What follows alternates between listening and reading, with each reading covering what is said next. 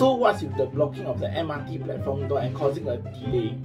Before I get into this video, I'm GH, Singapore #1 renting fan.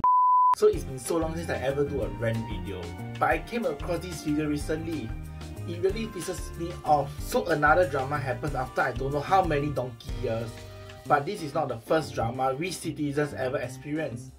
There are many other dramas like train vandalizing, singing in the public transport and nobody's business, or shouting out somebody's name in the bus. It makes sense! But recently, this 12-year-old kid really went to the next level. He went to block the MRT platform door and cause a train delay.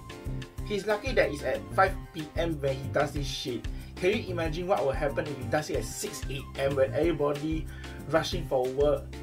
He will get smacked in his face big time, not gonna lie. Other than that, let's watch this video. Let's watch this. I'm gonna force the PSDs and okay, perfect.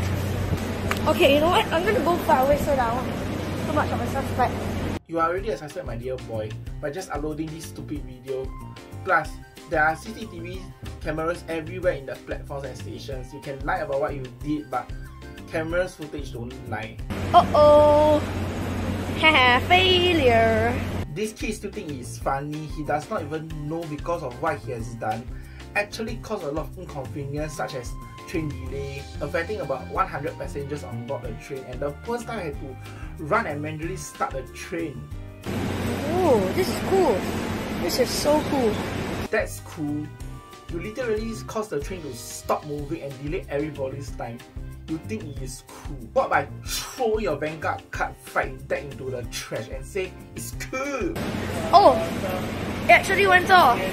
Yes, you should be lucky it actually went off, cause the train could be broke down because of you. You just don't know how serious it is. You could be fined 1,000 for it. Wait, not sure if he was actually fined $1,000 for it. I'm very off topic right now, but eventually he got a police report. Well, I guess he deserved it big time. According to the news, this kid trying to do a TikTok live hacks. I just want to say that TikTok is TikTok, real life is real life.